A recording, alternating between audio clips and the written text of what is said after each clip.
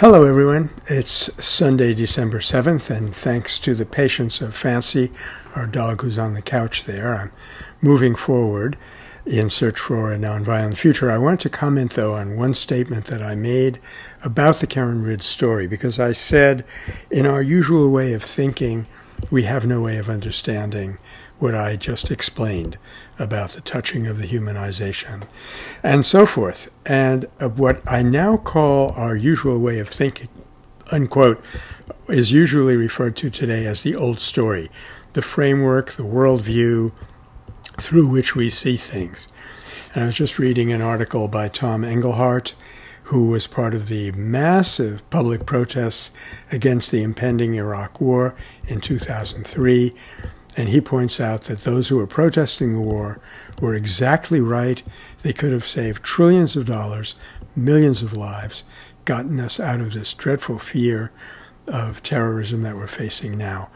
But the people who were wrong about the war are being listened to, and they're still calling the policies, and the people who were right are absolutely ignored as they were being written out of history. And that's because of that worldview, that paradigm that is the way that we see the world. It's the window through which, the lens through which we see the world around us. It screens out the power of nonviolence and accepts only the pseudo-power of violence. One of the results of that is that we're always judging things in terms of very short-term results, and therefore we're lurching from crisis to crisis.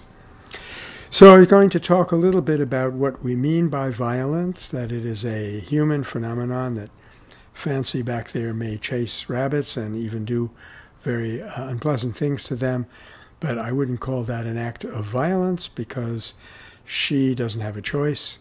It's her instinct. And violence means to bear in. The violare, the Latin word that it comes from, means to bear in on something with force.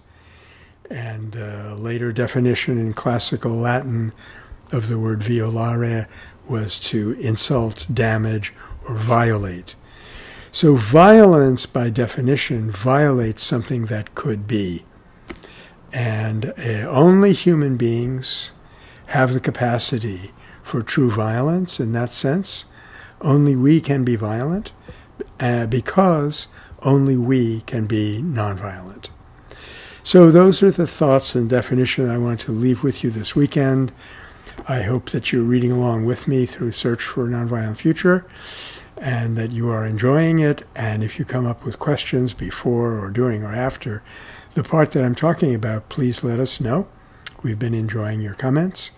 And until next weekend, if you have found this of any interest, you are invited to join the experiment. Thank you.